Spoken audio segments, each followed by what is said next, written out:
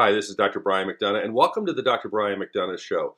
I'd ask you to watch this until its conclusion. It's important if you can. One of the things as a doctor that I've been able to do over the years is I get the opportunity to meet people when their masks are off. In other words, they're really sick and they don't care about impressing you. They just want to feel better. Well, I actually have tried over the years to bring that into my television work, many years at Fox in Philadelphia. And I've been recently going through some of the old stories. Most have been lost to time. They air once and they're gone. But some of them I've held on to. This particular story I want to re-show on this channel. In fact, more than 2/3 of the homicides in this country are the result of people using firearms. Tonight, in part 2 of his series, The Cost of Violence, Dr. Brian McDonough takes a look at the long-term effects of guns. Well, Rich, as you can imagine, the long-term effects can be devastating. I was sitting eating chocolate ice cream on the boardwalk, and a man came up behind me and shot me in the back of the neck. Eileen Myers did not know the man who shot her 18 months ago. Apparently, she looked like his wife. The complete story is not known because within minutes, the gunman walked down the boardwalk and shot himself. I'll tell you, it rips me apart. You know, after all, she's 33 years old. And if I have to feed her, you know, it just rips you. I feel like crying. You know what I mean?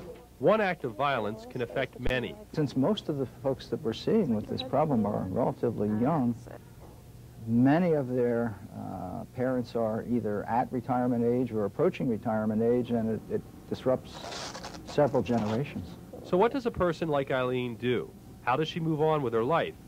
The first step is learning about her injury. Well, her injury was a partial interruption of spinal cord function at the C4 level.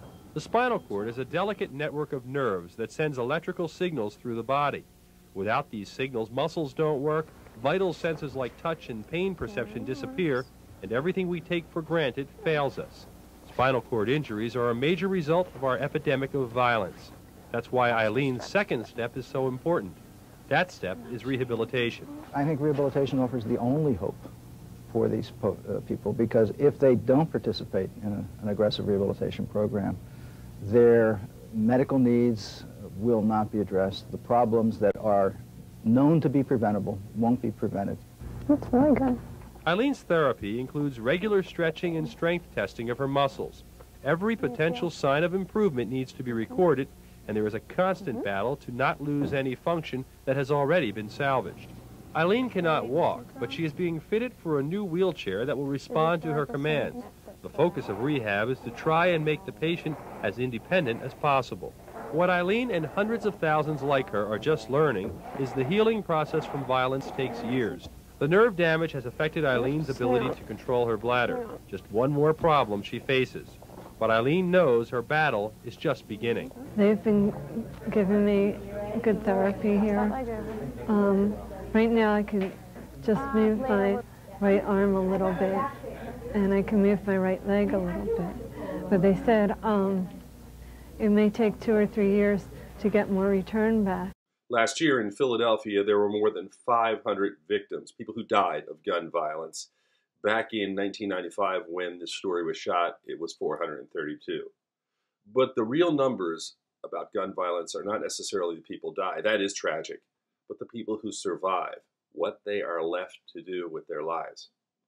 I found out that 15 years after she was shot, still in a wheelchair, she actually had developed a way to shoot digital photography, something that was her interest.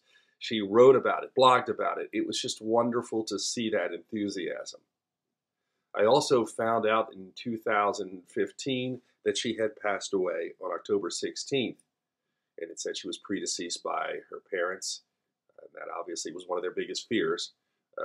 She had lived at Inglis House, and I think I want to say something about her life because I really did not know her, but I think it's important.